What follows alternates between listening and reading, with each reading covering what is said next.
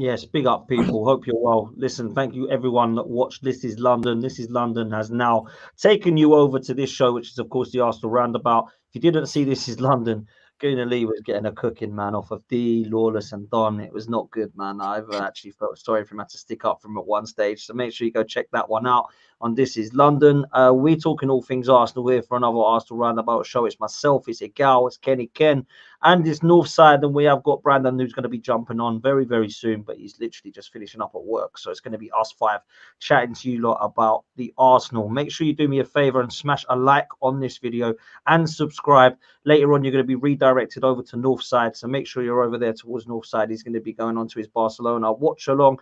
Make sure you're following Igal Talks Football and Kenny Ken, of course, on Instagram as well. Make sure you check out our sponsors. We're going to be looking at some more prizes from Football Prizes, and they've done it again. There's some unbelievable prizes here. Make sure you go over to footballprizes.co.uk. You've got a chance to win the hospitality tickets, 2 of them for Tottenham versus Arsenal, of course, at White Hart Lane, and an opportunity to win some memorabilia there as well, only for £3.95. So make sure that you are in it to win it. We've also got a Kevin De Bruyne shirt and a David Silva shirt for you Manchester City fans out there as well. And if you are a Gooner like all of us, there's an unbelievable Thierry Henry LED real framed shirt. Make sure you're in it to win it. There's an unbelievable chance to win. Not just that, but a Patrick Vieira signed shirt as well, just for the cost of £3.95. And you've also got the Arsene Wenger 04 Invincible shirt, as well as 2 more Invincibles, Freddie Ljungberg signed shirt and a Gilberto Silva shirt. So please make sure that you're in that to win it. For the cost of just £3.95, it has to be worth a ticket and a chance to win it. So make sure you go over there. All football prizes, and they're now doing sports prizes here as well. There's signed memorabilia for Is today the cutoff? Darts as well. Say that again, bro. Is today the cutoff? It looks like it.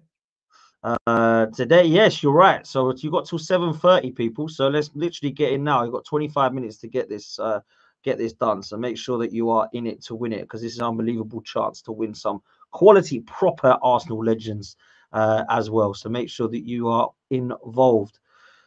Let's chat. Igal, let me ask you this question that I was asked today. Was there a massive Arsenal fan overreaction at the weekend? If so, why? If no, then why? What's your thoughts, bro? I think there's a lot of overreaction over how difficult it is to get Champions League final tickets. I don't know about you guys, but I applied. I couldn't get it. I couldn't get final tickets. But on the other hand, yes, there is. And if you actually look on my channel, I don't know, did you guys get finals tickets? I'm serious right now. No jokes. Like, I couldn't get any. I couldn't even apply properly. Like, I missed the deadline. But yeah, maybe next time I got to apply as a Dortmund fan. I might get one. When it comes to the overreaction, I went so deep into it on my channel that at one point I was saying it's done. Next second, I'm saying it's still there. Very reactionary, including myself, including everyone, I'm assuming. It is very difficult when you lose in that fashion. There is a psychological element to football. And I literally went and I did a deep dive into the psychological element into football. There's a video on my channel right now called The Bottle Gene, the Arsenal Bottle Gene. And the reason being, I don't think it's just a situation where we look at the players anymore or the manager. I think the nervousness from the fans can be sensed over the last 2 home games. Why is it at home that we're so open defensively? Why is it at home that we're so much more nervy? But when we're away from home, you get the sense where the players are a lot more calm. Is it because they know that they have to be a lot more resolute defensively? Is it because they know that the nervousness from the fans, they can't feel that? They have a little bit more calmness? Personally, for me, I think the psychological side of the game, you look at how we celebrated before the game, before we even kicked the ball, and then you look over at the end of the game, and it's like it was all for nothing. So to me, emotions run high, and as a fan base, as players, as a manager, the psychological element of this game and Man City's history weighs heavy on our hearts, and our own history weighs heavy on our hearts. So yeah, it's not over, bro, but it is very much deserved of a reaction. But I think the reaction is more post-traumatic stress from the last 20 years. That's where I'm at. And Igal, I'll give you credit for one thing. You said Liverpool would crumble, and it looks like they're going to. Unfortunately, we decided to join them and not stick with Man City. Northside, let me come to you, man. You won't mind me saying this. a lot of people believe that you're a bit over the top and overreactionary at times. Do you think there was an overreaction, or is this just same old Arsenal saw this coming and that's why I'm angry type attitude? I think if they have not been old enough to experience already being a teenager at the time that we started declining, and have been old enough to really understand what's been going on the last 20 years, I get why they don't get it. I get why they're not mad. If you've only joined the party, you've only seen Arsenal in their demise for the last 5-6 years, when you've actually been able to assess football, I can understand to a degree why you're not angry. You've never seen us great. If you've never seen us great, you don't get it. Some people just don't get it. Yeah, everybody has their way of expressing themselves. At the end of the day, I'm not English, so I express myself in a different way. I'm not English, so I come from a different culture. I've got my own personality, and it may not be for everyone. Cool. I never thought that the way I think or the way that I feel was going to be for everyone. I'm not trying to people please. I'm just being real to how I feel. And the way that I feel is I'm annoyed because before we played Aston Villa, I said to my girlfriend, if this manager gets us a major honor, I'm so prepared to say, you know what? I don't even care. Apologies, Mikel Arteta. You won me a major honor. I didn't expect it. Fair play. Fair play. I didn't expect you to do it. You did it. Fair play. I take back everything I said about you. But this manager's just proven me right. Again, on everything I said about him. We said before that Jesus isn't a gunman. We're getting proven right again. This manager, we talk about nerves and mentality. It's not just the players, it's the manager. Why would you change a system that's been working for you? For 18, 19 games, we were carrying Kai Havertz playing as a midfielder. You got a tune out of him playing as a striker. Why put him back in the midfield? We got, after the Liverpool game, we're smashing up teams. Defensively, we're looking great. Yeah? People told me before that Zinchenko is pivotal to the way that we play football. Creating chances or defending without Zinchenko in the team. You revert back to playing Zinchenko in the team. You revert back to playing him in a position that's not his.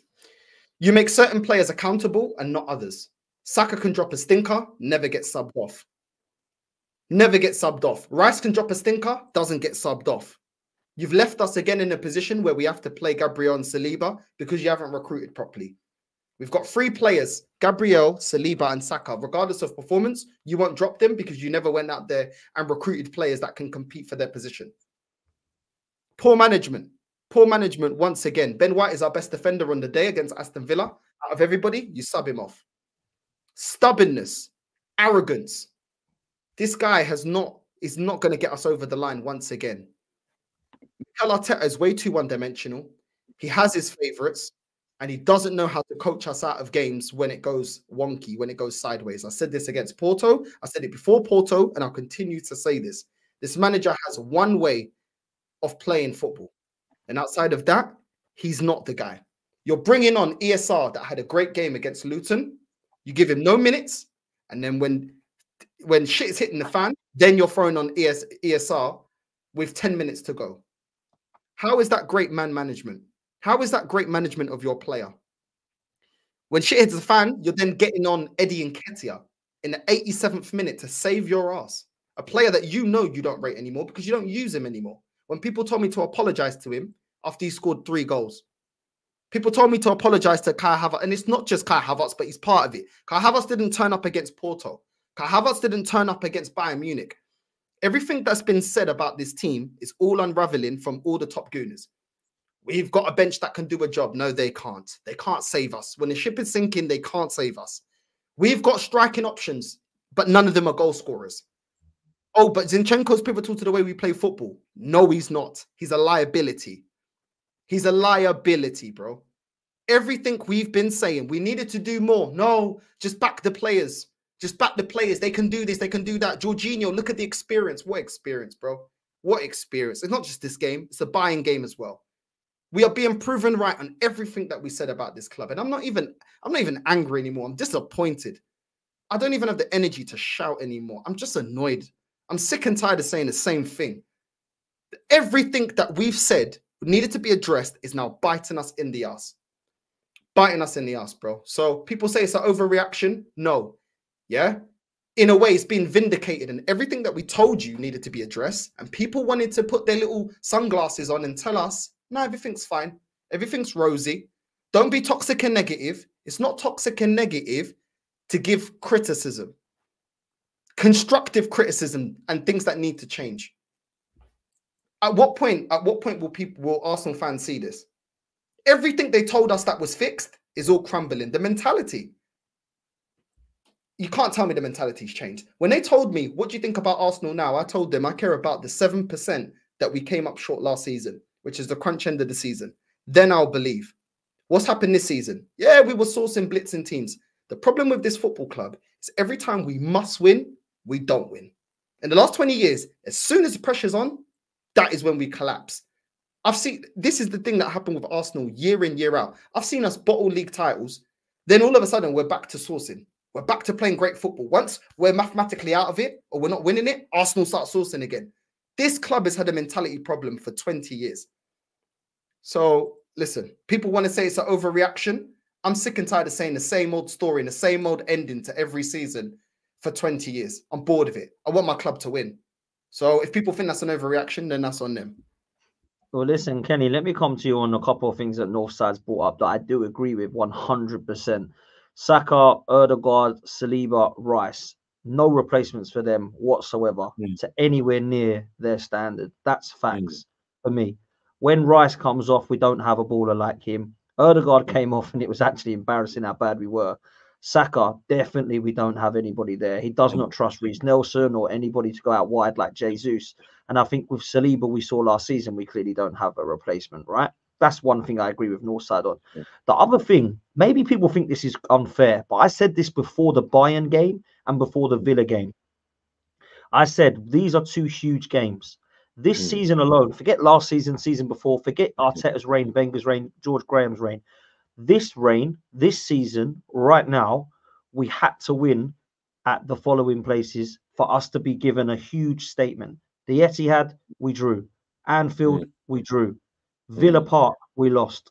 St. James Park, we lost. Stamford Bridge, we drew. North London Derby at home, we drew. Liverpool in the FA Cup at home, we lost. West Ham and Fulham, you can say, but they weren't massive games, but of course they're a disappointment. And Bayern Munich at home, without any away fans, we didn't win. So that's 10 opportunities that Arsenal have had just in this one season that we haven't been able to get across the line. And that is, for me, not because we're crap, not because the manager ain't good. There's a mentality issue at this club. There must be. And tomorrow night is going to prove it, because there is an unbelievable opportunity for Arsenal to get back onto the winning ways and back onto the side of saying, do you know what? That was shocking against Villa, but we've gone out there and we've beaten now a Bayern Munich side that no one gave us a chance to do. But I don't have the confidence that we will, Kenny, because those opportunities that I've just reeled off have all proven that we haven't been able to get across the line again now. So I think it is fair for that comment to be made. Can Arsenal get across the line? Is there a mentality issue? When it matters, can Arsenal turn up? I don't think it's fair for people to come at Northside for that question. I really don't. Kenny? Well, you're completely right. The problem is that what we've seen in the last week or so, you take away Brighton, was just a fantastic performance. We've been tested in ways we haven't really been tested since the 31st December when we played Fulham. Since then, we've been playing out of our skins. You know, players have come back fresh, refreshed, played really, really good football. But I've been saying it for a long, long time. Two things I said on this show predominantly. There's no margin for error. Hence the fact that when we do drop point, when we do lose to Aston Villa, Man City get in front, you know, that psychologically we're thinking, well, here we go again. You know, we're not going to, you know, win these games. Another thing as well is that as lovely as it was, and as lovely as the fact we got some beautiful goal difference, the fact is that not every team we're going to play in the business end of the season are going to be like West Ham, Sheffield United, and you know, Burnley. And that's the thing. I've said consistently, Bayern Munich are not those teams. Aston Villa weren't these teams. And what I meant by that was not a disgrace against the players. The fact is that in those two games, we were tested in a way we haven't been tested since Fulham away. For a start, you look at Bayern Munich, our fullbacks actually had players who ran at them. Kivior, the warning signs for Kivior was a illuminated when Conceição gave him a going over. We never heeded that from him. So we said, Kivy, you're well played. He's a good, left back. He's better than Zinchenko. But when he played against Sane, got absolutely ripped to pieces. When he tried to give him a bit of room, got ripped to pieces. When he got tight, he got ripped to pieces. And then you look at our centre-halves, the centre-halves that we've been praising a long time. For a lot of times during that period, they weren't tested the way Kane tasted them. The way, first, if Kane didn't just get back into them and actually played on the shoulder, but, backed into our defenders, he was able to win a lot of those battles. Plus, when he dropped into the midfield, he sprayed his passes. We haven't dealt with that. We dealt with that. So we've based, the credibility we give to our team on performances in the league, which I've said we're built for. So what I'm really going to say is that I don't think it's a mentality problem at all. We're just not as good as we think we are. And that's not a disgrace, because we're always going to have this problem unless Arteta fixes certain parts of the team. For instance, until he fixes that left-hand side, we're never, ever going to win major trophies. For instance, you've got a centre-half playing left back in Kivior, and you're saying his next big thing is sliced bread. He's played against a proper, inverted winger, and he struggled because he's not a proper left back. Then you've got the Martinelli situation where he's in and out of form, but he's in the team predominantly for his pace. If you don't get the ball to him, he's a waste of space. So that area, again, you've got to look at it. And then you've got to look at the forward situation as well. Yeah, we scored brilliant, multiple goals in this league, and that's brilliant. But in these key games, the business end of the season, our forward's been found wanting. So that's another area. And then another area which a lot of people don't want to talk about is the midfield itself. It looks good on paper, but against proper teams that can dominate possession and pass the ball, we struggled. Bayern Munich illuminated that. All right, we got away with it in Man City. We actually created better chances. Bayern Munich eliminated that. And Villa, you can't say Villa didn't deserve their win. They in possession, they were fantastic. Watkins backed their defenders, and when Bailey came on, he ruined Zinchenko. So these are areas where, it's not really a reaction. It's actually a reality check. And I think that's what hurts the fans a lot, because we've gone from, euphoria, believing that we were the team possession, obviously because we had goal difference, thinking we're going to go and win it. But the margins were always fine. And if we did flounder, then confidence is going to be on the floor. But I think confidence has been a bit on the floor since the Bayern Munich game, because it was a reality check, and we were lucky to get sunk out of it. And I think that's the situation. Then you've got another situation where I'm not making excuses. I'm just talking footballing facts.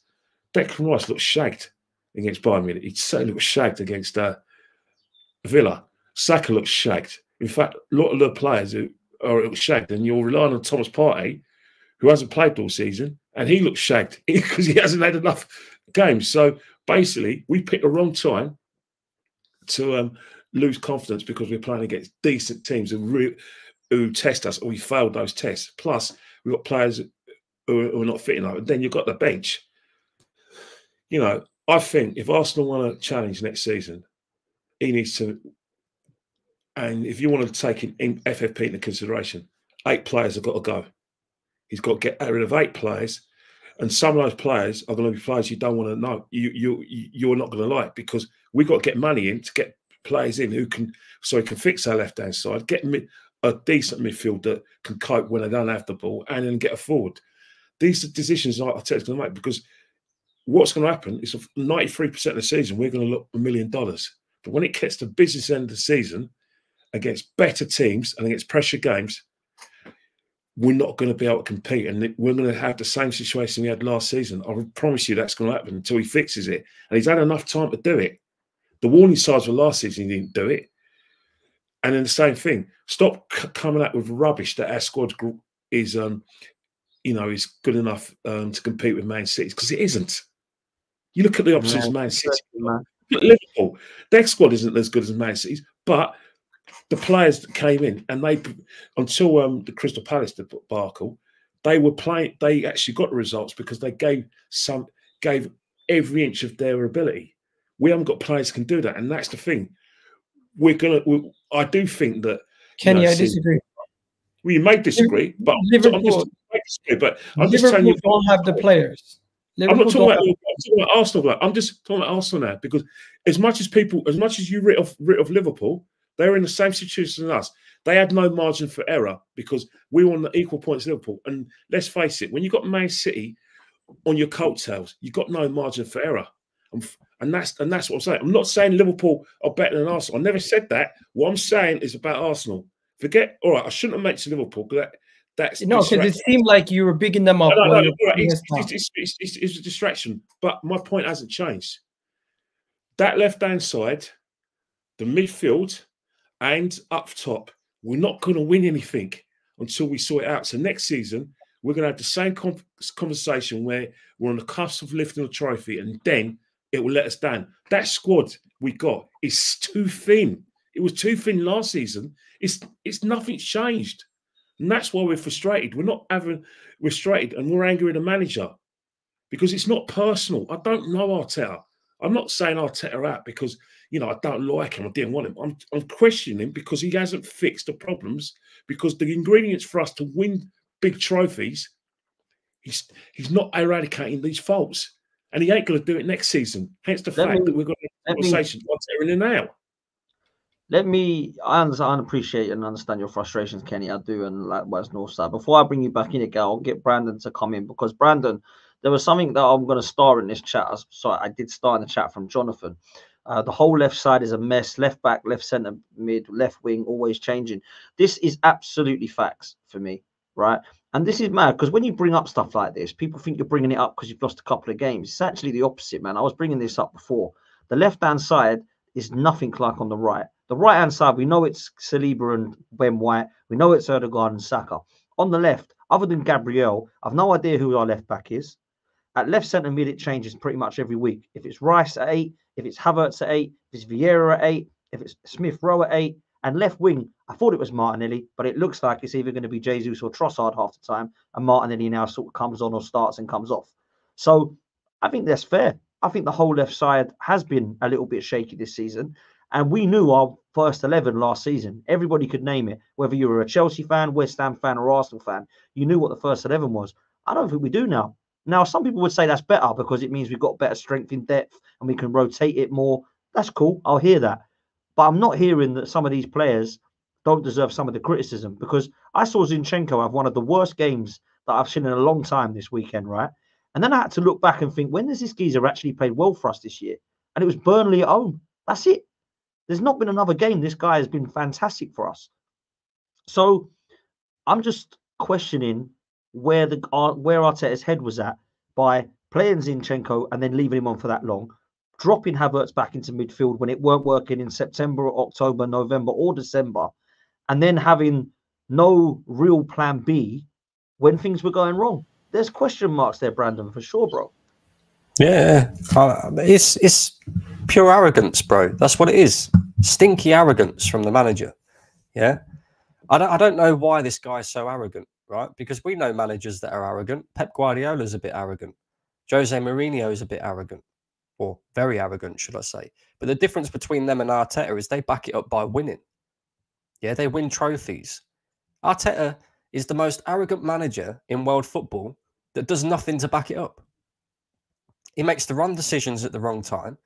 And you look, this is capitulation again, yeah, for the third season in a row at the same time in the season as well. April, every single time, April. Yeah, April comes, Arsenal fall off a cliff. That's what happens. And the reason is because we're too emotional, far too emotional. And that stems from the manager as well. You know, I blame him for the Aston Villa defeat because he changed far too much. There's no way Kai Havertz should be playing in midfield when he's dropping stinker after stinker in that position. We finally found a position for him where he's, you know, semi-decent and we've been getting the best out of him. But we decide to play him in the position where he's failed since he's come to Arsenal. That didn't make no sense to me. I said prior to the Bayern Munich game, when it was announced that Zinchenko was fully fit again, if this guy starts any of our remaining fixtures, forget about winning trophies, Arsenal fans, because this guy is an absolute liability, right? And the thing is Now people are telling me, well, it's on the manager because the manager is asking Zinchenko to invert. That's why he's never in position. Okay, cool. Well, when Zinchenko was out and Ben White was the one inverting, I never see Ben White on the left wing like I saw Zinchenko on the right wing for the first goal. So that tells you everything that you need to know. Yeah, this guy doesn't really know what he's doing. Mikel Arteta is so obsessed with having the majority of the ball, you know, suffocating teams, that in recent weeks it's become, I don't really know what's happened, really. He's reverted back to type. Everything that we was doing well since the break in Dubai, he's kind of reverted back to type just by bringing one player into the team, Zinchenko. You know, liability, Zinchenko. I don't know why he still trusts in this guy, because every single time we play this guy, you know, errors occur, especially across that back line. And that's because he causes chaos.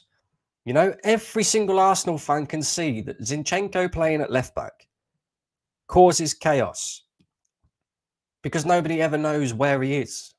Gabriel has to cover 2 positions, right?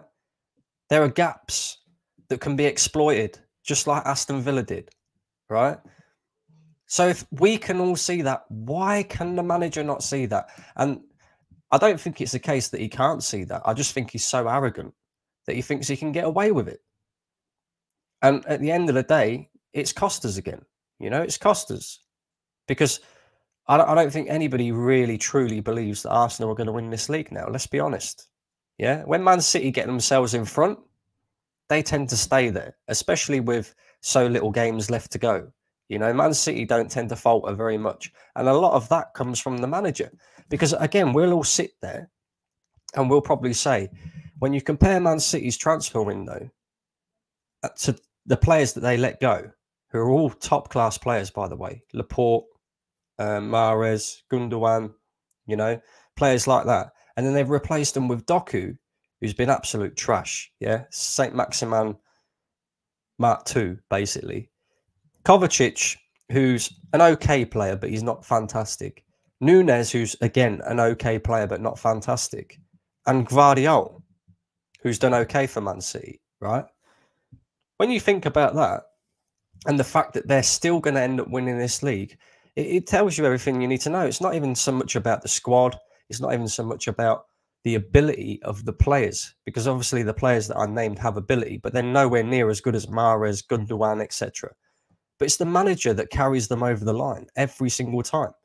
It's the manager who's been there, done it, seen it, won it, yeah, multiple times. This guy don't panic under pressure.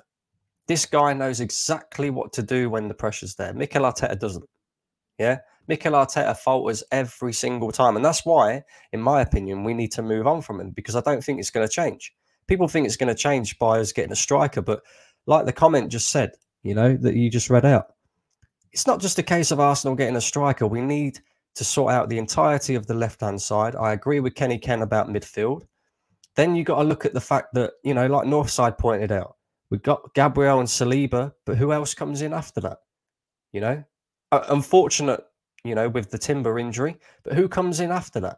So then you've also got to look at potentially bringing in a centre-back as well. I don't know how you can have 4.5 years in a job, have spent over £700 million, and we still have 5 massive holes in this squad. How is that possible? How? We should be 1 or 2 pieces away, minimum. What are the 5 places for you, Brandon? What do you reckon? Central midfield, left-hand side. Yeah? Left back is an absolute necessity, because Kivior, for as much as he's done okay, you're right, he's a centre-back, right? But also at the same time, he doesn't have that turn of pace if needed when he's coming up against, you know, a quick winger. We see that when he was up against Leroy Sané, who, by the way, has had one of the stinkiest seasons he's ever had for Bayern Munich. Yet he had us on toast in that first leg, by the way. Absolute toast down that left-hand side. We definitely need a striker. Yeah, that's been proven time and time again. And, you know, another case in point, in the first half against Aston Villa, don't think we did particularly bad. We just didn't take our chances like normal. Gabriel Jesus, you know, chance on a plate. You're a striker. So you tell us. You're the number 9. You're 6 yards out and you head it 3 yards wide. Are you serious? And everybody, what? And we want to, what? You want to pretend you're Brazilian, my friend? Yeah. I said it before when we signed Jesus, right? And I got a little bit of stick for it. I said, look, I like the Jesus signing. I think he's a decent player. But, and Agal might remember this as well, but he's not a gunman up front. He scored 14 goals in the Premier League for probably one of the best Manchester City sides we're ever going to see. And he's still only come up with 14 goals, right? So effectively, what we've done is we replaced Lacazette with Lacazette. So Jesus, for me, is Lacazette from the favelas. That's all he is. Yeah. Trossard, look, he has to finish that chance. He has to finish that chance. And then Saka, you know, week in, week out now, we're seeing him stink it out. But I also remember around this time last season, Bukayo Saka also kind of disappeared, you know, and I don't know, that could be various different things. I'm not going to sit here and say it's completely Saka's fault because, again, I think he's been well and truly flogged by this manager. Yeah, yes. And the worst thing that we've ever done for Bukayo Saka is not provide him adequate competition. As soon as, when we signed Reece Nelson to a new deal in the summer, I was fuming with that because I knew that this would end up being the situation. Bukayo Saka plays 90 minutes, week in, week out, week in, week out, week in, week out. And then it reaches this point in the season and he's knackered. He's knackered. Yeah. He's limping off. He's probably playing through some sort of injury. I know most players do play through injury anyway, but he probably is trying to play through some sort of injury. And he's supposedly our best player in this team. Well, surely you want to nurture that player. Surely you want to, you know, make sure you can get the best out of him at the business end of the season. Instead, what we've done is we've flogged him all season. And now it's the business end of the season. We're seeing the stinky performances from him. And I blame the manager for that. I blame the manager. So, you know, for me, I think you have to move on from Arteta. We may end up winning something. Who knows? Yeah, we may end up turning up to Bayern tomorrow and absolutely ripping them a new one. But, you know, I'm just dreaming here. I'm dreaming here, to be honest with you, because I don't see that happening. I don't see that happening. It's interesting, man. Listen, I appreciate all of your points as well. Gal, I want to move on to tomorrow night, but I want to let you come back. Can I just say one thing quickly? Yeah, because we addressed a lot of points. You guys, based on what you've said, you're basically saying Mikel Arteta is a miracle worker, because Brandon's pointing out that he has all these issues with the squad. Northside's pointing out all these issues with the squad, all these issues with the players that we have to our disposal. But yet we're competing in a 3-horse race with 2 managers who have more experience and have been at the top level since Mikel Arteta was still at PSG as a football player. We are here, sitting here. We were top of the Premier League table, yes, just a couple of weeks ago, and now we're second. We're still 2 points off top. There's a lot of football to be played for. There's a lot of football to be still played. But you guys are sitting here giving me concession speeches. I'm sorry. The same people who are sitting here talking about mentality and winning mentality are the same people showing a weak mentality and a psychological inferiority to Manchester City. This is what Manchester City has done to the Premier League. As fans, we now, just because we've given them a sniff, you all genuinely believe there's no chance we're going to win this league. That's what it is. All of you guys are sitting here and you don't believe. You're sitting here like it's a funeral. That's what no. Yeah, so sorry to stop. No, sorry. No, it's not. In fact is, a couple of weeks ago, we were playing really well. And you react to the performances. We're not reacting to the fact that you know the results. It's the performances and it's the body language as well. I was there on Saturday. You're reacting to one performance or 2? No, I'm reacting to I'm reacting to look. The fact is, if we lost those 2 games, if we drew that game and the performance levels were there and the problems that the opposition haven't posed weren't there, I think all right, no problem, we can get back to this. But the fact is, against Bayern, We struggled. That's just facts. That's not slag. That's not being defeated. It's what you see with the eye test. I was at the game. We struggled in those areas that I pointed out against Aston Villa. Were you expecting us to wipe out Bayern? No, I didn't. The same arrogance you guys talk about. A lot of Arsenal. Let me finish. A lot of Arsenal fans are overall optimistic because they looked at what happened in the Bundesliga, and I was trying to say that it's a different competition. That Bayern still have great players, and we looked at all the performances we had in the league, rightly so. Even though I was saying we're more built for the league than the Champions League, and I was saying it's not going to be as easy as you think. But the fact is, after we started real well against Bayern, we scored a good goal. When Bayern got themselves in the game, we struggled. That's not being defeated. It's what we. Oh, did we lose him? Oh, I think we've lost you, Ken. I just want to come back to my point because I didn't really get to put a bow on it. We've started off 2024 so well. Off the back of those poor results, we've really regrouped and got ourselves back into it and everything. And we've now been top of the table. We've had our good times, right? We had a good peak. Now, if you guys are telling me that the decline's here and everything's done and you're giving up with 6 games to go, you're just as bad as some of these players that you've been criticizing. If you have the arrogance to think that we're going to blow out every single team and we're just going to have every game be easy result, you're just as arrogant as Mikel Arteta. One second, I'm just making my point. If you're going to call Mikel Arteta arrogant for his decision making, the way you guys are thinking coming out of some of these bad results, there's a level of arrogance and superiority that you have in your own hearts about these teams. And the reality is any team can catch you on a bad day. It's how you recruit. It's how you recover. This team has shown me this season that they have a really solid defense. They have a better attack. And yes, there might be holes. But all I'm saying is we do not lose faith in a whole season off the back of one bad result in the league and a draw in the Champions League. And by the way, the draw in the Champions League was against a Bayern Munich team that has 6 Champions Leagues. We have to go to their house, and all we could know is we could go and win tomorrow. If we lose, then you can come back to me and say, oh, we're out of another competition. The majority of fans made Arsenal the favourites. Everyone in this country, all the respected pundits in this country said that the only team that can stop Man City from retaining the Champions League is Arsenal. It wasn't us who put Arsenal on a pedestal when it came to Bayern Munich. It was a lot of people. And people looked at the form. This is facts. It wasn't us that was saying that Bayern Munich were washed. It wasn't us that said teams like Porto were not going to respect them in Europe. It wasn't us that said it doesn't matter that we got another striker that it isn't a clinical goal scorer to get us over the line. It wasn't us, that was bigging up the controlled system at the start of the season, saying that, oh, this new system's going to get us over the line. This fan base has overgassed this team, telling us that we got world-class players. But when we're in trouble and when we're in need, they don't show up. When the system isn't working, they don't show up. Hold on, let me land my point. You're talking, I never said anything. I was talking more about the manager and the players. Now you're talking about the fan base. The other side of the coin, the fans that are like you're the ones that are doing starting 11s with Real Madrid. You're the ones that are talking down Bayern Munich and their heritage and comparing what they're doing in the league and saying that they're rubbish. Even though we saw that with Porto, they're 3rd in the Portuguese league, yet we stumbled across getting past Porto. And they're 3rd in the Portuguese league, a league that none of you top gooners would respect and would call a farmers league.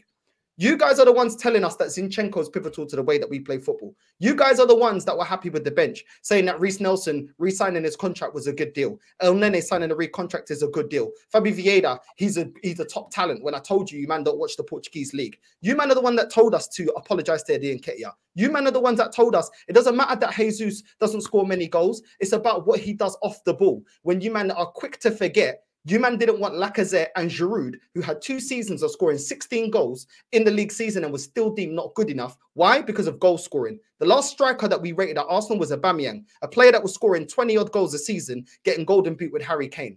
You man are the ones that are telling us that Saka's world class. So when we're in trouble, he needs to turn up because you've already put the world class tag on him. You man are the one telling us, that we've got the signing of the season, Declan Rice. Well, we need you to turn up. We need you to turn up when our back's against the wall. Bayern Munich, we need you to turn up against Aston Villa. These are pivotal games. You man are the ones that are telling us that our backline is the best in Europe. So when you're over-gassing this team and putting them up on this pedestal that we are the best and we're incredible and we've been the best team this season, there is expectations. By what you man said, we are going to hold you to that. You man are the ones that said at the start of the season, we need to win a major honor. You guys said that. We must win a major honor this season. That was the majority of Top Gooners' prediction at the start of the season. We're holding you to what you said, because if everything is amazing and all the players are incredible and the bench is happy and everything that me and Kenny and Potts has said is over exaggeration and we're being over critical, there is an expectation to deliver, because by you gassing it up, this manager's underachieved, because you gassing up this team means that the team's good enough.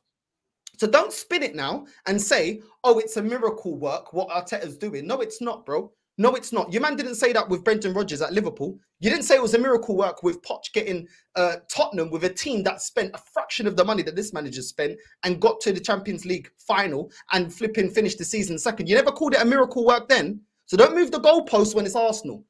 You don't say that to the rivals. Can I just jump in? Don't now try and start saying that we've been real and we've stuck to exactly what the weaknesses are of this team. We have been ignored. So now that you're seeing it clear as day crumble, why should we believe when the things that we had concerned about this team and this manager has not been addressed?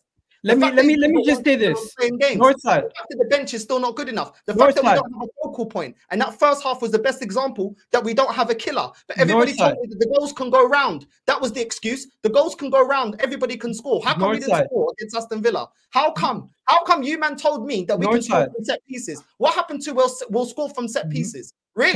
Can I say something quickly?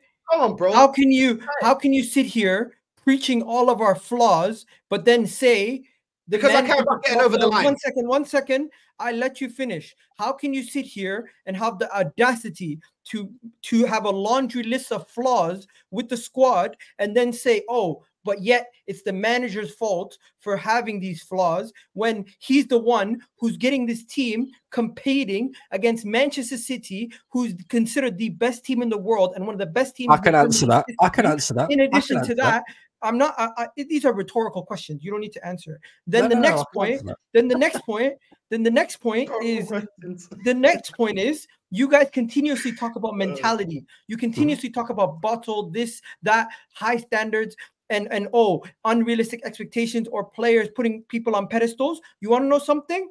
I am holding everybody accountable. The manager makes mistakes. The players makes mistakes. And right now, as fans, you guys have a subconscious thing where immediately you go back to reset of wanting the manager out and not believing that this team can get over the line. It only took one heavy defeat for you to go back to your factory reset for a couple years ago. Where is the level of belief that this team instilled in you? Where is the support that you've been showing? Northside, Brandon, Kenny, Potts, I all believe, all of you guys at some point this season believed we could win the league. And after one bad result, you are now getting to the point where you I have to say this because the only person bottling it right now is you guys, because you guys are already giving it up to Man City. You're already saying Man City are the winners. You're already sitting here saying my team is not capable of doing it. You're already sitting here saying the manager who instilled this belief in the fan base and the players is not capable of doing it. Yeah, because when you have friends, they earn your trust. That's the difference, Miguel. Trust is not given. Trust is not given. I'm sure you got a partner. Trust is not given, it's earned. When you've got a friend, they have to be a friend to have a friend. It's called building trust. When you've got a partner, they have to earn your trust. In every walk of life, there's trust that is earned. When you get a job, they trust you, but the trust is earned that you do your job. This manager has not done what we wanted him to do, which is why when we're crumbling now, we're not flip-flopping. We're sticking to exactly what we said. He hasn't addressed what needed to be addressed. So now that it's crumbling down, we're not surprised. What about that do you not understand? Trust is earned, bro, not just given. You need to perform and you need to go over the line. Let me jump in as well. Because I want to respond as well. Because Miguel, you just hang on, Miguel. I need to point this out. Let me report to your point, my friend. It's your subconscious. When you see an error, you go back to your subconscious and you think about all the worst case scenarios. This is what you guys are doing. It's not that you don't believe. It's that immediately when you see a little hiccup, a little bit of issues, a little moment of a problem, a window that you cannot get through, you immediately say, you know what, it's done. Listen, firstly, Miguel, right? Yeah, firstly, no disrespect, but you're talking shit right now. Yeah, you really are. Because okay, so tell me what it is. you can big up this manager for getting us in a position all you like, yeah. But the reality of it is the problems or the issues that are in the squad were caused by him, yeah, caused by him not recruiting in the right areas in the summer, deciding to get Kai Havertz instead of a proper striker, right? Were caused by him in the Aston Villa game by not playing, yeah, the players that have been doing it since the turn of the year, by deciding to play Zinchenko at left back for some reason, by deciding to play Havertz in the midfield for some reason, yeah, by deciding to bring off Martin Odegaard, who was probably our best player in that game. You know, these are all decisions that the manager has made, so you have to hold him accountable to them, right? And the reason why, yeah, you would say we're being negative after one game, blah, blah, blah. The reason being, Miguel, is because we've seen this for the last 3 years. Arsenal reached this point of the season and we fold, right? So, of course, we're going to sit here and go, well, that's it, it's done, right? But then it's up to the manager, it's up to the players to prove us wrong. But, of course, we're going to sit here very pessimistic about whether we can win this league when we're up against a Man City team that are a treble-winning team that have won the last, what, 4 out of 5 Premier League titles, and when they get in front, they don't bottle anything. Man City have never ever got in front in a title race. Yeah, got in front in a title race with 7 games to go and bottled it. Never. Have you just made my point? What? My point was Man City's pressure has subconsciously gotten you guys to already bottle the league mentally. No, not.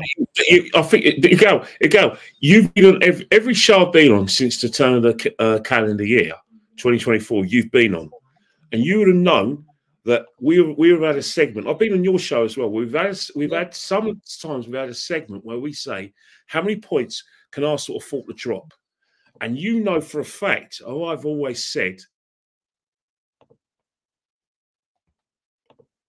Kenny, we lost you again, man. I think he froze. Come back. Sorry. Go on, Kenny. Can you hear me? Yeah. Sorry about. And the reason why we said that is because we got 2 excellent managers and 2 excellent teams, and that it was neck and neck. That the reality of the situation is that if you do drop points, it's going to be very hard to go and go and get back in that race, even though mathematically. You know, you can still do it. It's mathematically possible if you want me to change my word. The fact is, psychologically, everyone is thinking, oh, dear, we can't. That's a massive slip up. And it's a big dent in our title hopes. Now, mathematically, we can win it. But you said yourself at 6:30, when you did your action show, you set the champers at East Manchester. All right. Tomorrow, the next day's another day. Tuesday's another day. That's fact. And you've gone back and said, yeah, you know what? What was I saying? But the initial reaction was that everyone was sending out cases of champagne to East Manchester, you included. The fact is, it's not a diss on Mick Arteta. It's not a diss on the football club. The fact is that it's reality because of the fact that we're in a tight championship race, and that if you give a team with the most experience winning the title an inch. And let's not forget, we're not talking about the fact is Man City. Look at their fixtures. You look at their fixtures and you tell me where they're going to slip up. And I know you're going to say Spurs. All right, let's take out Spurs. I'm not even going to say that. I'm just going to say there's still a lot of hiccups in the road. Let's not worry about City. Let's focus on ourselves. We can only control our own destiny. So let's regroup. Go to Bayern, win that game, try to get further in the Champions League, then go to the Molineux. And if you guys don't know, guess what? We actually have a small mental advantage. Before Man City play their next Premier League game, we played 2.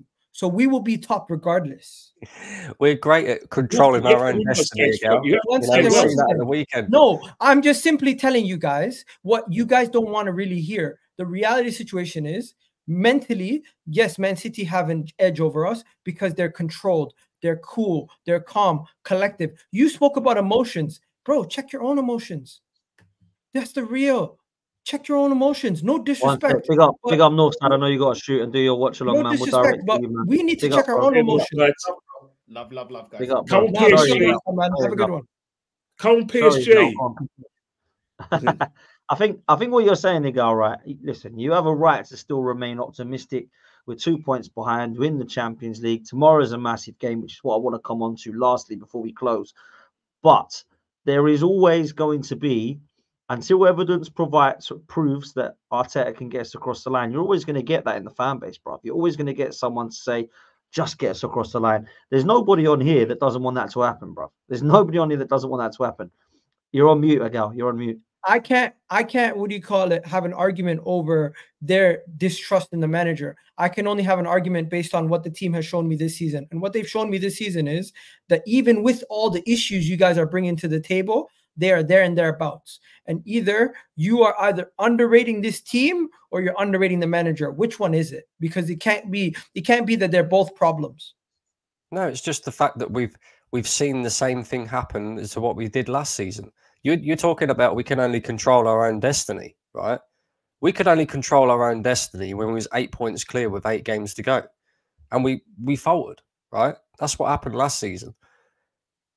This weekend, all we had to do was beat Aston Villa at home when we have a very good record against Villa. I know Villa are 4th. I know they've beaten us once this season. I know it was going to be a difficult game.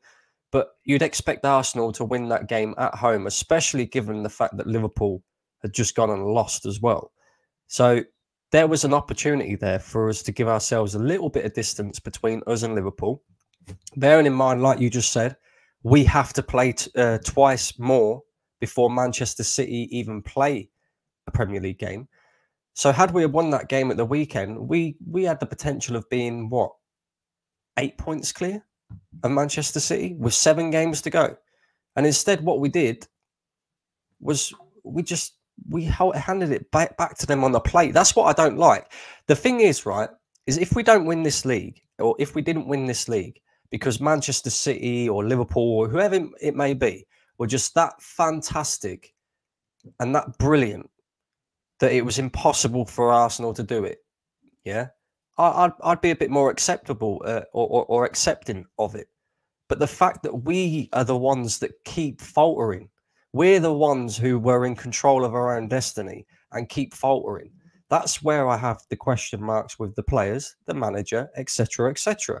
And that's why I'll always say, until Mikel Arteta wins us something major, for me, and that has to be this season. For me, you got to move on from him. Sometimes you've got to move on. I don't think that's a logical argument, simply because you are basically saying you don't believe in the manager anymore, but you never believed in the manager in the first place. So unless he wins, he's not going to breed any confidence into you. I'm confident that even if we don't win this year, we're still going to be there and thereabouts next season. And I've seen adequate improvement enough for this manager to be in charge for another year. You've brought up the fact that we need 5 areas to be fixed. Brendan, how can you say 5 areas need to be fixed, but at the same time, the manager is not good enough to win us the league? You clearly are saying the squad is not good enough, but yet you're also in the same breath trying to say the manager is not good enough. Make it make sense, bro. No, it's not even that the squad's not good enough. I think we have the players there to win the league. So then why do we need 5 changes in the summer? Huh? You just said earlier we need 5 changes in the summer. Not that we need 5 changes. I said we need 5 additions in the summer, because it's clear. How can both correlate? How can we have a team good enough to win the league, but then have 5 areas that we need to massively address in the summer? It doesn't make sense. All right. Let's explain the situation. Last season, when we didn't win the league, where are the pro? What do you think cost us the league? What areas? Last season, injuries and a lack of experience. Take your injuries, because you can't just talk about injuries. Because if you talk about injuries costing you the league, then obviously the squad's not good. It was too thin. So if you get injuries to key players, and the player that is in that position isn't good enough, then the squad's thin in quality. So if you look at the situation, the things that hurt, forget about what happened before the turn of the calendar year. Let's talk about the situation now, where it was always a margin of error in terms of like how many points we can drop. But if you look at the 2 games, look at the areas where we've got concerns. The left-hand side is something you've never once said that we were wrong about the left-hand side. You've never once corrected us and said we were wrong about the striker situation. What you've gone down the road of is that you think we're attacking the manager and that he's not good enough to win the league. All I'm saying is that those areas of concerns, when it comes to the business end of the season, your squad helps you win the league. You know, because players get tired, the pitches get heavy, because that's what happens. Right? And then you've got the cup competitions like Champions League and the FA Cup, you're still in it. And obviously you've got internationals because you've got qualification tournaments for, you know, major tournaments in the summer. So there's a lot of football being played. Man City do it better. The reason why we're not gassing Man City about Pep Guardiola, they have managed to master the art of a squad to help them win, compete at those levels. And that is why they have that little percentage. And until we, you know, like I said, match them in that little percentage and even be a little bit better, then what will happen at this stage of the season, when players get injured or players lose form, players get knackered, you're going to look at your bench and you think, right, they're either going to be good enough to replace the players who are injured or suspended, which Man City have, or you're going to have square pegs round holes. And I'm telling you now, square pegs round holes don't work, because last year when Saliba got injured, we had Rob Holding. That was costly, which means you can't just rely on Gabriel Saliba. This season now, if for some inane reason we're talking about a right back come centre back being our saviour on the left, make that make sense. He's only had 2 good games there, and all of a sudden we're thinking, right, he's solved the left back problem. Well, he's not a bloody left back. He's got injuries all season. So what was he doing in January when we still got that problem down the left-hand side? He's been trying to replace Martinelli since January last year. So that's still an issue. And I'm saying to you now, that's not slag of the manager because I don't want him on the team. That's him identifying our problem that he thinks is going to cost him big trophies, yet he still hasn't dealt with it. We're not the ones who've identified a problem. It's the manager himself. He doesn't play these players that like Smith Rowe on a regular basis. He doesn't. Look at Fabio Vieira. We're struggling for possession in 2 big games. Fabio Vieira was bought for £35 million. He didn't get on. The manager creates his own problems, Kenny. This is the problem. The manager creates his own problems. We're talking about the left. We're talking about the fact that we need 5 more additions. Why is that? These are all players that the manager has invested in.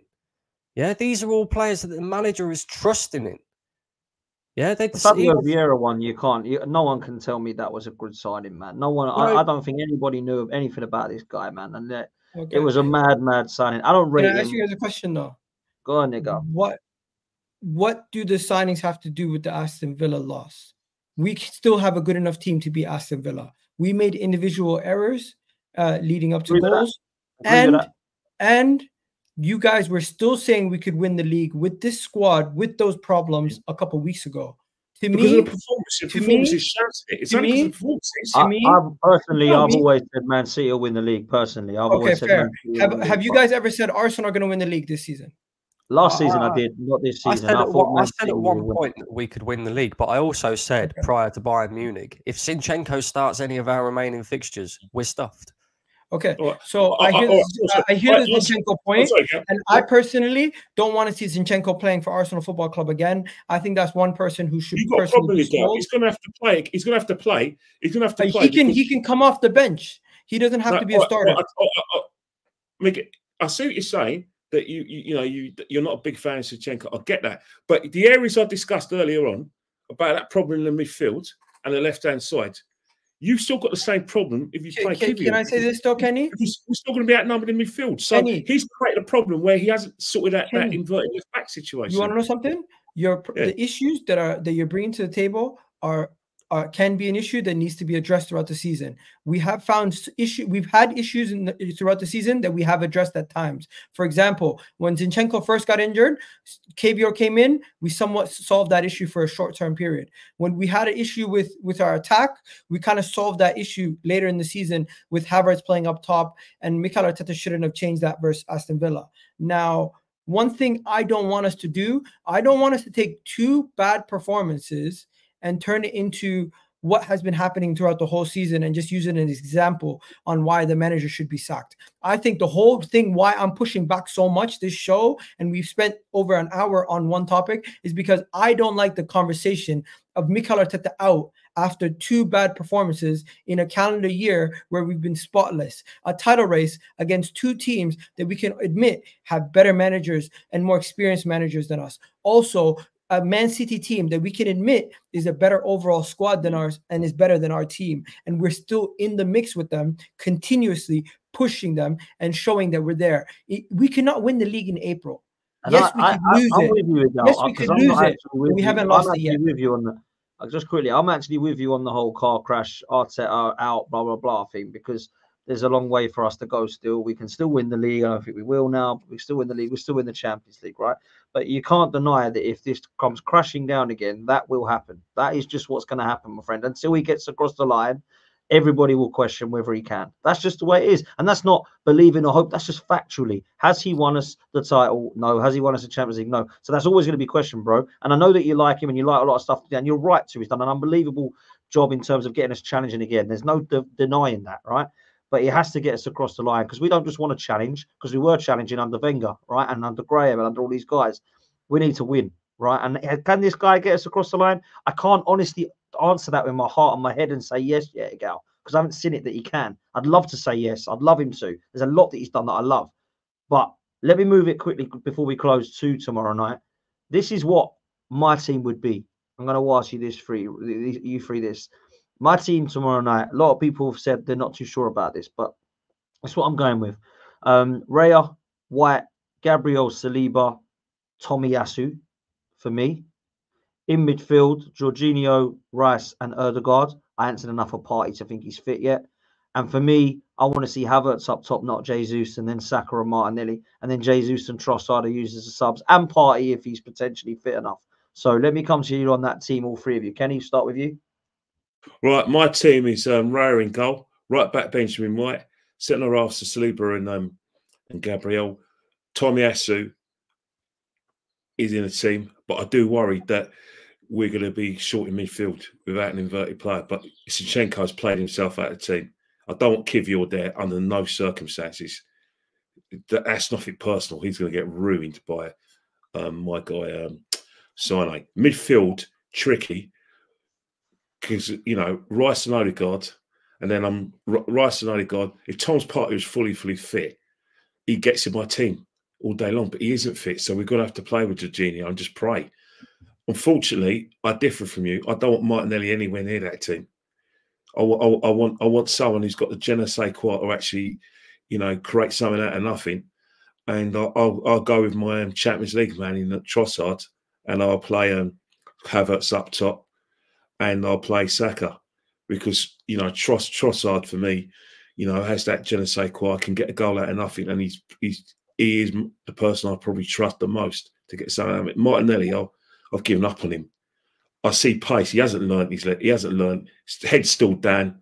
You know, I'll save it for another show. But nah.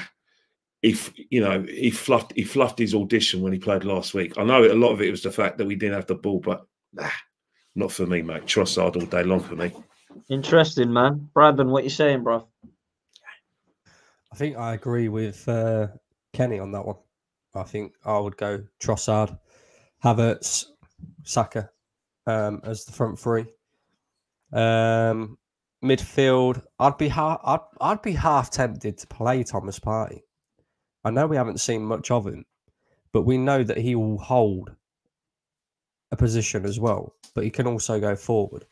I'd be tempted to play him with Declan Rice, try and not concede early, and then try and hit Bayern on the counter attack. We've got to remember we're away from home as well. Their fans are going to be up for it.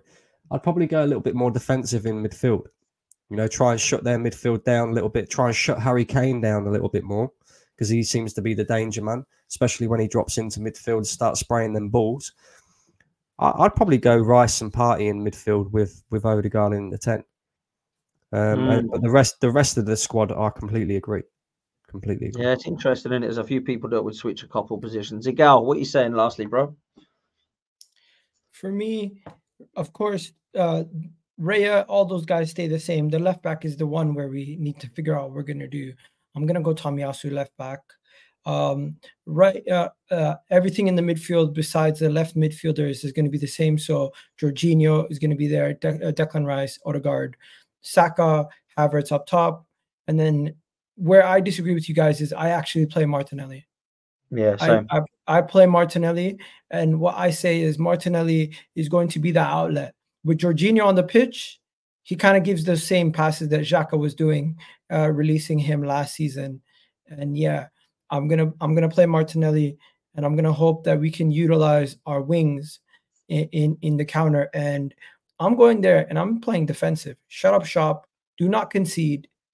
At best, if you get a goal, you sit on it for the rest of the game. Don't be super negative to the point where you don't attack at all. But we went to that Etihad and got a 0-0. I want the same type of performance, but a little bit more cutting edge, hopefully, in the attack. And the reason why Trossard is on the bench, I can trust Trossard to come off the bench and have impact. I don't know about Havertz. I don't know about Jesus coming off the bench, but I know Trossard coming off the bench, he'll give me impact. So I want to have Trossard as an option off the bench instead of starting him, where he can kind of somehow drift out of the game. And then at that point, he's useless. You almost want two Trossards, somebody like him that can play and start, but also you want him coming off the bench at the same time. So in that case, you're better off having him as an instant impact. And yeah, that's my team. I think my team is same as Dan's, right? Yeah, exactly the same as mine, bro. Listen, I'm with you in everything you've just said, particularly about how we're going to close the show now, which is our predictions. And I am going to go 1-0 to the Arsenal. Old school shithousery, proper defensive performance. And we nick it with a Gabriel set-piece header. I think it's going to be horrible. I think it's going to be nasty. I think it's going to be hostile, volatile. They can hurt us. And it might be foolish for me not to expect them to score because they got 2 at our place. But I think we're going to need a defensive masterclass. And I think that if we do get one and we nick that 1-0, I think, honestly, that will get a lot of credit back in the bank. And that's what I need to see happen. I don't care how we go through. I don't care if we go through on penalties. I don't care if we go through, it comes off the back of someone's backside in the last minute. I want to go through badly. So that's what I'm going for, man. 1-0 to the Arsenal, old school. Brandon, what are you saying? I think Bayern will score. I think they'll definitely score. They're at home. I'd like to say 2-1 Arsenal, but I genuinely think it's going to be a draw. I think it's going to be a 1-1. And it will probably go to penalties. And then it's just a toss-up there between who goes through. I'd probably argue that Bayern have the better penalty takers as well. So, yeah, I mean, hopefully you're right, Dan. Hopefully we nick it. But I see a draw in this game again. I see another draw. I think it'll be interesting. It's going to be horrible if it is, man. It's going to be horrible anyway, to be fair. Kenny, what do you think is going to happen, mate? I always want to be optimistic, but I haven't given me much grounds for optimism. I've just got to be realistic. We'll score, but I think it'll be 2-1 Brian. I think this is where we are at. It's not going to be too upset because I do think that it is probably our level. It's probably our level, but I think maybe next season if we get better players, get more balance of squad, I think we'll go further. Who knows? We might even win it. But I think this season I've always put more scope on us winning the league. I think that's got to be more important. I still perversely think our best chance of winning silverware is still the league. It's perverse, I know. Well, listen, we're not going to talk league. We're going to be talking Champions League because that is all that matters right now. One game at a time, like Mikel Arteta said. Although I think he had his eyes personally on Wednesday. Yeah, Barcelona have just scored to go 1-0 up against PSG, which is 4-2 on aggregate, I believe. So, yeah, interesting, man. Let's go for it. I would love to see 1-0 to the Arsenal tomorrow. I really bloody would, but let's see what happens. My thanks to Igal. Make sure you go over to Igal on. You're not going to take my prediction down? Oh, did I not ask you? I'm sorry, bro. Nah, go for it. It's 5-0 Arsenal, isn't it, mate? No, Please, Gal. Sorry, I didn't even do it on purpose. I'm so sorry, mate. Go on. I think it's gonna be. I think there's gonna be goals in this game. I'm gonna go 2-1 Arsenal. And Wow. and my whole logic is, you guys know Bayern. They have no Sane, they have no Gnabry, they have no Kingsley Coman. They're gonna have to play youngsters. If their youngsters show up against us, you just gotta give them fair play. Also, as well, just to add to your point again, they have no Alphonso Davies either. He's out. No, but Alphonso Davies is actually not their best left back apparently this season. I spoke to a Bayern fan. He told me Davies, since he's been having his issues with potentially leaving to Real Madrid on a free, he basically has been out of form. It's Guerrero. Yeah, Guerrero's actually been solid. So apparently he's really good offensively also. So he could be one of those left backs tomorrow. We'll find out tomorrow. Big up Igal. Sorry, man, for missing you. Make sure you go over to Igal Talks Football. Please, people, make sure you subscribe to him over there. Make sure you're following Kenny Ken on Instagram, and make sure you're following True Gunners TV with Brandon's content as well. Make sure you like this video. What we on to like? We've had well over 500 in here. We're not even on 250 likes. Come on, man. I only asked for 50%. Make sure that you hit the like button. 250 likes, please, would be amazing. And subscribe. We're getting very close to 20k, which is the next target. So please make sure you're part of that community. So please hit the subscribe button and like. Both those things are free, and it means so much to the channel. We'll see you next time. Stay tuned, because we'll head straight over to Northside's stream, who's watching the game on the watch along. So make sure you do that, and we'll see you next time. Up the Arsenal. Latest, people.